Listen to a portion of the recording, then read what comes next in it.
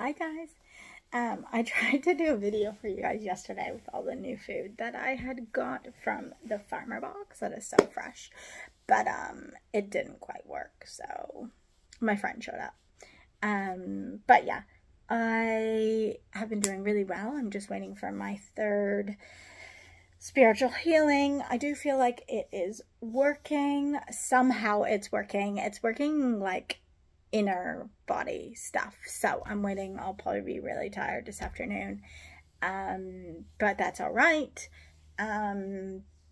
Because she wants to work on the trauma of me dealing with the baby stuff. But I've been feeling really, really good in the last like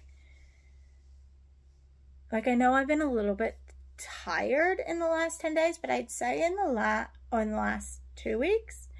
But I say in the last probably 7 to 10 days, I've just felt a lot more positive. I'm trying to think when I held the baby. I think tomorrow will be 2 weeks. So yeah, it's been about the last 10 days, and for the last 6 days, I have been walking every single day. I have done 2 days where I have done either an hour or an hour 38, and I have done 3 days when I've done just over 50 minutes, and then today I did 55 minutes, and I'm just walking around my area for the most part. I did do the big walk was between Missions Bay and St. Helier's. It's about 45 minutes there and 45 minutes back. And I stopped for some brunch with my friend. And that was the hardest walk I did because it was windy and drizzling. And yeah, I'm really stoked that I am doing this and I'm sticking to it and I'm making myself do it. Today I went with a friend as well, and we went to a park that's not far from here, but obviously I can't walk to it. And we did a couple loops of that, which is cool. There is a park not too far from here that would take me about probably, I would like to say half an hour to get to, maybe a little bit longer. That I could do laps around, but I feel like I would be completely exhausted to actually then walk home.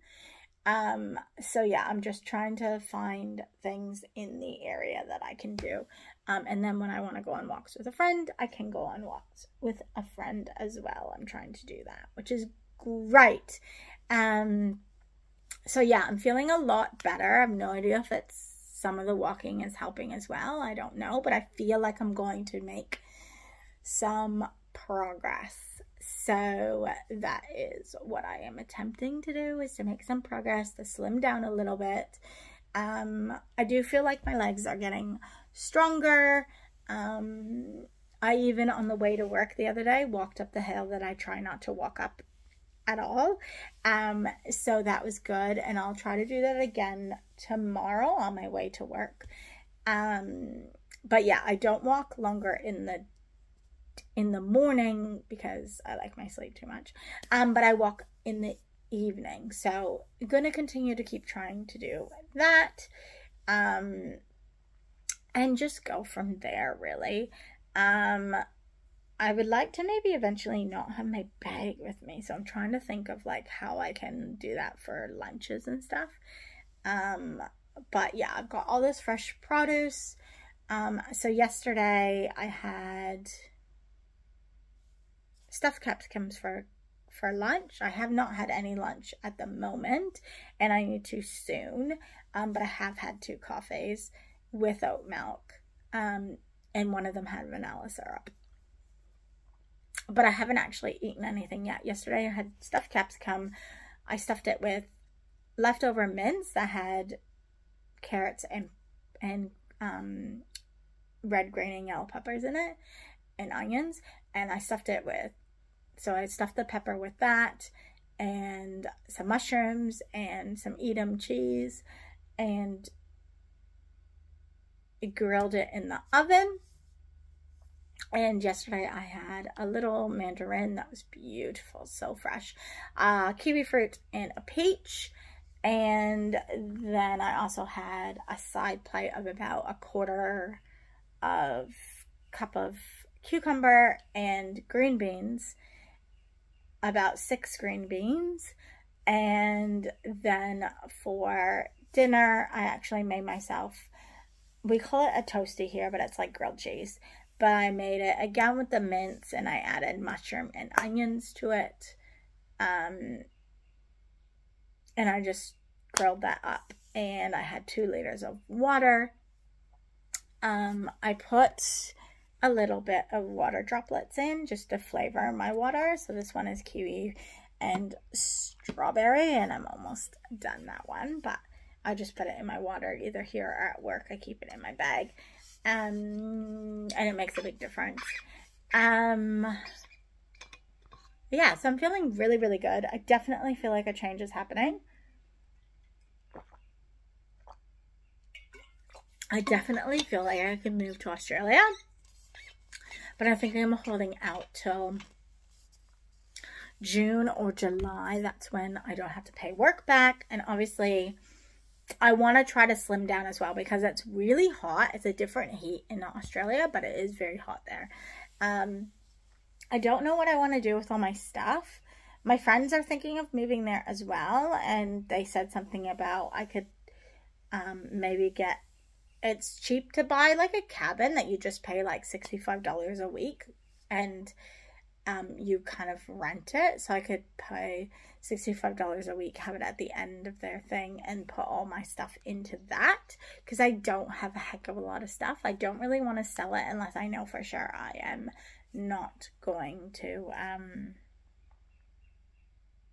come back, but I can't guarantee that at the moment. I don't want to go over there thinking that I'm not coming back, because I actually do love New Zealand. And I have no desire to get Australian citizenship. But yeah, I am thinking that it would be, I do have my cruise at the end of December that I would have to come back for. And I do have my nephew's birthday in September that I've already got a flight Auckland to Christchurch for as well.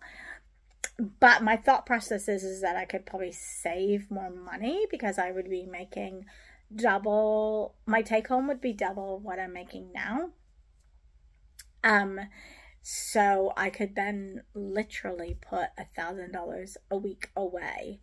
And I would try really hard to do that, because if I'm making double and I put down 1,000, that still gives me 1,000 to play with. So I could even put 1,500 and give myself 500 to play with. Because my outgoings would be literally like 700 a week all up, and 700 or 800 a week, and I'd be bringing home 2,500. So that it gives me a lot of extra money to play with. Yeah, just to put that into retrospective, because I make double that, right? Almost triple that, I guess, of what my outgoings would be. Whereas right now, I'm not even, right now my outgoings are probably half. But when my flatmate moves out, then my outgoings will be about 70 to 80% of my wages. So that's what I'm thinking. And I can't advance anymore here in New Zealand at this stage unless they do something.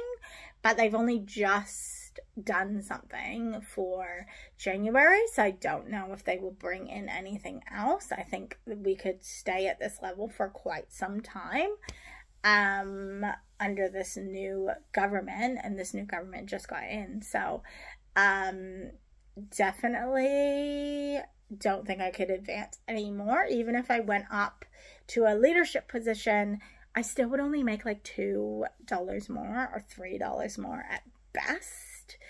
And in Australia, I could make $5 or $6 more, and I would also be able to move up the ranks, because they don't have as high as a qualification there as we do. So I automatically would get put into a leadership position, my understanding is, and it would be with the older school aged kids, which is amazing. Not school age, but like the 4-year-olds. And yeah, I would just automatically go into that position, and I'm highly sought after because of that, because there's not as many with that. There is relocation. There's like what I came over here on, and I started with a company called Radstad. There's something similar there, and they actually can relocate you from here to there. So I definitely need to look into it. I really feel like it's gonna happen regardless of whether or not I know anyone. I actually feel like I feel like I'm about to step into my own and take the leap of faith. Yeah, it just feels stronger and stronger and stronger. And I'll talk to it with it could be something that's just a phase, and I might not be able to do it come the time, but yeah, the desire to go there it's interesting, because I don't think my spiritual healer was all that keen on doing it. Obviously, I can't do it right now. It's not something I need to do right now. Right now it's about getting healing done and stuff like that. But I think come June or July, this healing will come to a head, I think. And I can still do the spiritual healing. Unfortunately, I can't do restore flow, but I might be able to find out someone over there that I can, that's similar. They might be connections, but I can still do the spiritual healing from anywhere. So I can still be doing that. And it's so easy for me to just up and leave. Like, I have nothing here other than the stuff that's in this house. And really, I only really have I don't really have anything massive. Obviously, like the TV is mine, the 2 side tables, this little side table, this couch, a bed, like the outdoor furniture, the little spa, and then some tiny appliances. I have one dresser, but yeah, like tiny appliances. I've got heaps of books and stuff. Like, I wouldn't want to get rid of any of that kind of stuff.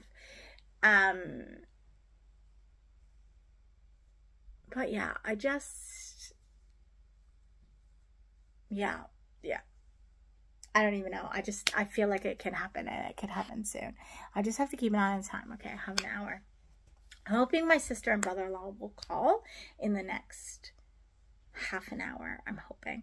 I just talked to my niece in America, and she's actually doing Beauty and the Beast, which is so cool. She is not the lead. She is more of like the background, so she can play multiple different parts. So she said something about like she could be a fork or a spoon or a knife in that section. She could be one of the villagers. She didn't realize that I like love Beauty and the Beast, and I was like, don't you not remember my tattoo? Like, I walked down the aisle to Beauty and the Beast. Like, Beauty and the Beast is my jam. And it's the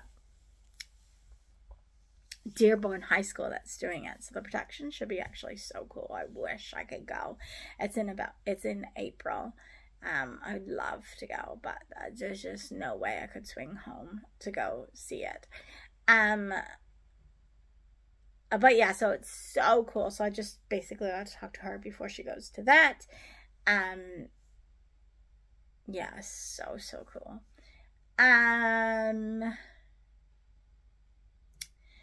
Thinking I could end up going home actually next year, January, February, maybe more closer to February. So that's the other reason why I would love to be in Australia first, to make money, to be able to do that. Even if I stayed here till October and then did that, went over there, that'd still be a few months. Because my sister-in-law and brother have started the IVF journey, and hopefully it means that there will be a baby next year. So that is our hope and our prayers. And obviously I will know by like May, June, whether or not she's pregnant and how things are going. And yeah, so I'm very excited. She's doing very much what Tara Lipinski knows. She'll know the gender. She's going to send it away for like fragment testing to make sure there's the right chromosome. So it's really, really exciting. And I feel like I'm more excited.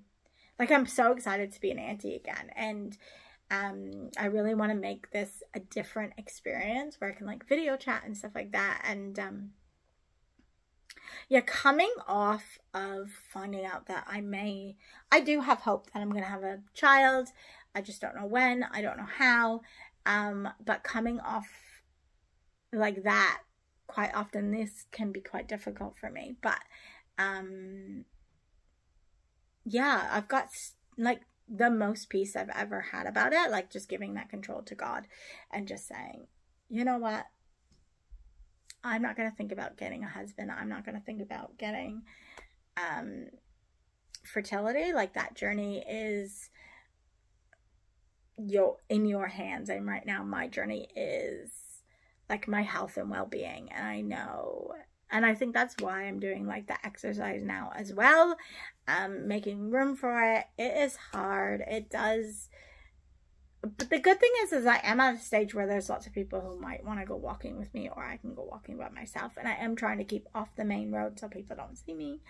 So I'm a little bit on the main road and a little bit like off the main road on like little trails and stuff. So yeah, so it's really good for me. So yeah, that's kind of where I am right now. I have no idea what I'm gonna eat. Probably gonna have some green beans and cucumbers for sure. She did leave me some mince, but it does look like she may have taken the Doritos with her, but that's fine. I'm trying not to eat too many carbs. So yes, I need to figure out what I'm gonna eat and do that, and try to finish this bottle of water because I can tend to get a headache today after this spiritual thing. So I'm hoping not to do that. But yes, I'm very excited about what's coming next. Change is 100% coming. I've felt it coming for a while, but and the pull to move to Australia has been probably since 2014. But I've never wanted to live in Brisbane because it's another big city. And yes, Australia, Surfers Paradise is like a tourist destination, but it's still on average quiet. Very much like kind of Rotorua. But the beautiful thing about Surfers Paradise is like the beach is there. And I am not a beach person, but there was something about Surfers Paradise that when I went there, I loved going to the beach. When I was there with just Grace, it wasn't really that way when I was with my ex there. Probably because we were so busy. We did go to obviously SeaWorld, but we were so busy and we were, yeah, there was a lot going on that trip. And that's where I went to a strip club too. And I wasn't keen on that. So there was a lot going on that trip. And yeah, I just didn't feel like myself. I think I was still healing. I was still, yeah, I didn't have the confidence. I didn't have anything. Whereas, yeah, now like I am a strong, independent woman and I'm feeling like I could just go. The beauty with Surfers Paradise as well is that the train goes everywhere and it's really cheap, including, which doesn't happen here, the airport. You can actually catch a train to and from the airport. It's amazing. Yeah, I would probably live in an apartment, which would be fine. But yeah. So exciting. Super stoked. Yeah, for this new chapter, and I just wanted to let you guys know what I was thinking. It is February the, don't even know, 7th? February the 7th. So time is going so fast. My nieces and sister-in-law are going to be here in 2 weeks' time for almost 5 days. They're coming on a Sunday and leaving on a Thursday, so pretty stoked and excited for that. We are going to see the Jonas Brothers. I need to get up with the music, the Jonas Brothers, because I have no idea. Not that I think I even really like it, but anyways, that's beside the point. I'm excited for that.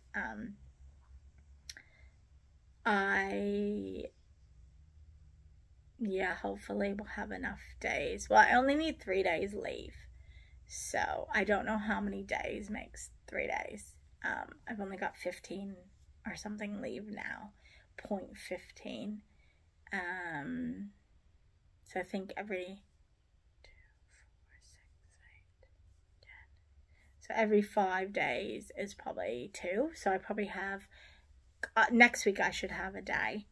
And then I'm gonna have a couple days without it. But she did pay me extra one day, 2 weeks in a row, and she said I could have those in the lieu because they messed up. So I need to remind her of that.